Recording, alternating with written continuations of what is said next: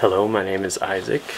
This is Poemtry patch number 4, and today I'm going to be reading a poem I wrote about the idea of royalty after Oprah's tabloid deal with the former prince and princess or whatever, Meghan Markle and Harry, the redhead, the Nazi dresser-upper for Halloween when he was a kid.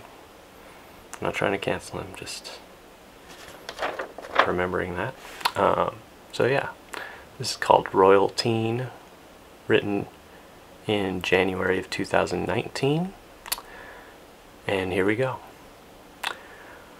Wean the queen off the obscene amount of gleaned bean, pretending to have intervened a fiend with clean lean, reamed a beam of a dream on a trampoline.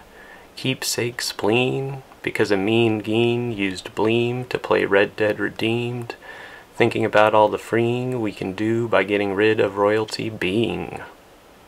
Always feel like een, uff of me is jeans, Duke wearing jeans, them's names is jeans, not spelled with G's, filled with glee, can't be free with money, Monarchy, Malarkey. Throw the key. No more power or authority. No royal titles positively. Buckingham shelter sounds more egalitary. Yeeee.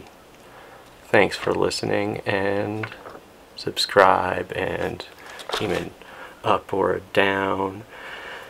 And tell me what you think below, because I'm interested. And also check out my other poetry on my website, which I'll link below as well.